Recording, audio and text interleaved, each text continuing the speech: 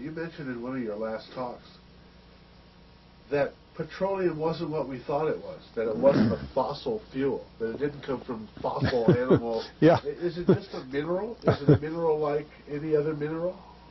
Is that how it, what would you say? What's the origin of you see, petroleum?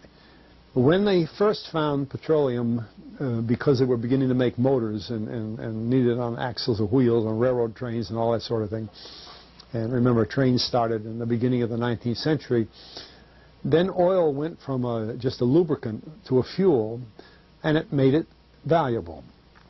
And Rockefeller happened to be the smartest man in the business at the time, but he made most of his money, or much of it, off the transport of the petroleum as well as selling it.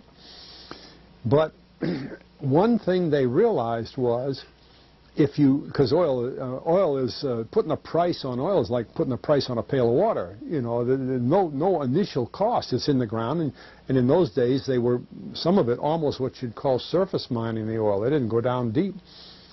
So in order to get the price up, they hit on the idea that they would have to make it appear to be scarce. That after we take the next few barrels out, we're probably going to have to close as well. You know, that kind of thing.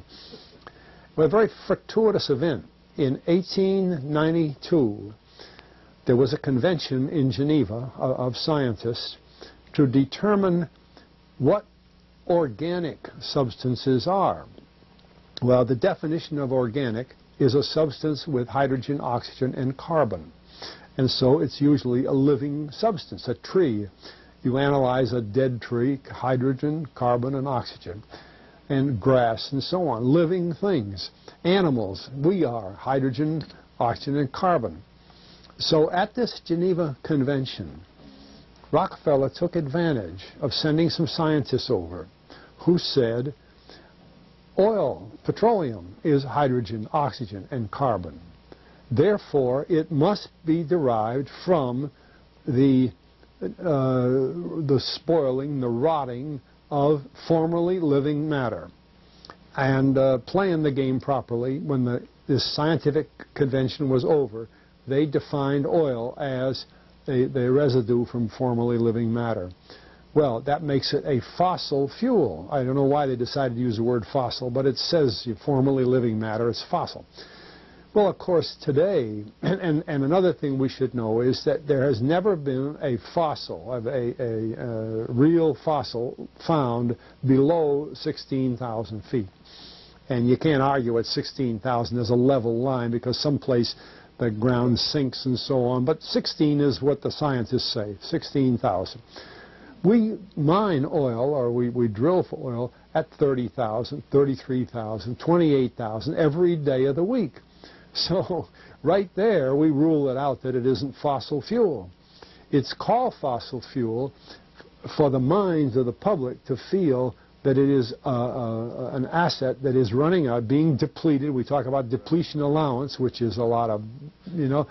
And actually, if you know the world's oil supply, you know that it is not going to run out for an awfully long time. It is the second most prevalent liquid on Earth.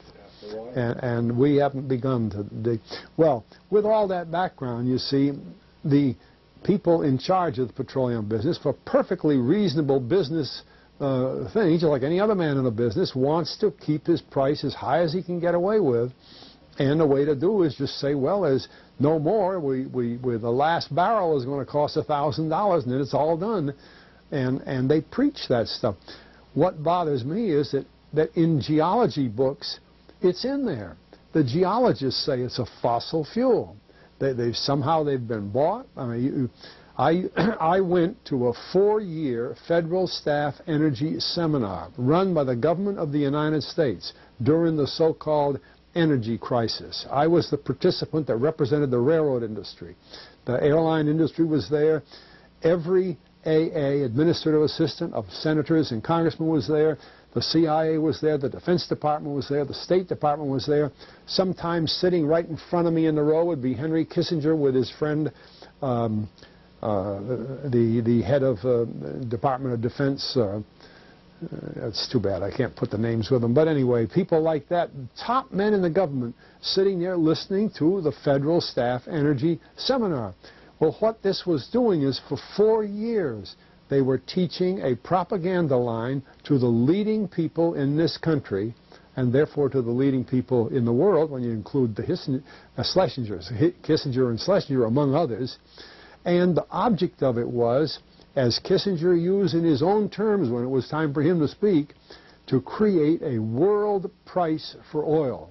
In other words, not 30 cents a gallon here and 90 cents a gallon there, but let's get a world price. That's their goal, and they're trying to do that for wheat and everything else.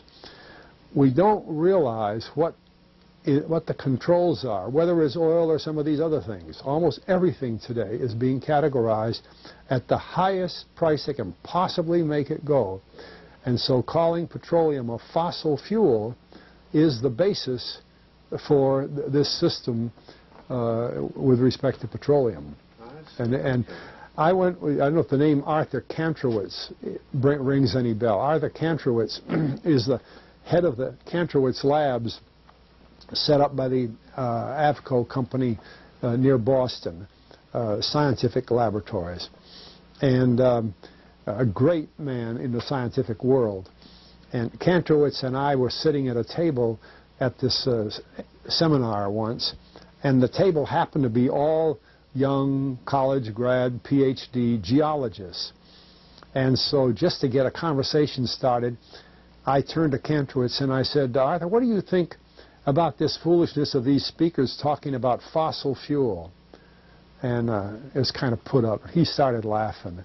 He said, you know, that gets me. He says, I don't have a geology degree, but he had 1,000 other degrees. And he said, I don't understand. He said, you'd think that these heads, these other fellows at the table, we did it on purpose, start listening, you know.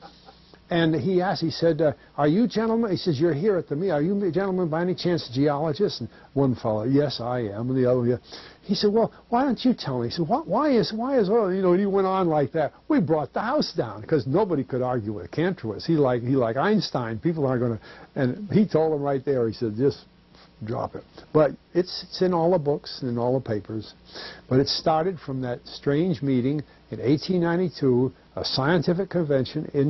I have a big, thick scientific encyclopedia put out by the Van Oosteren Company that's about 15 years old now, but it has the whole story of the conference. It doesn't have the Rockefeller part, but it has the whole story of how they straightened out organic chemicals and how it was all figured, and they've got petroleum right in there. Amazing.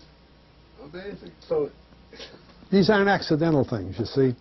There's a dollar sign behind almost everything.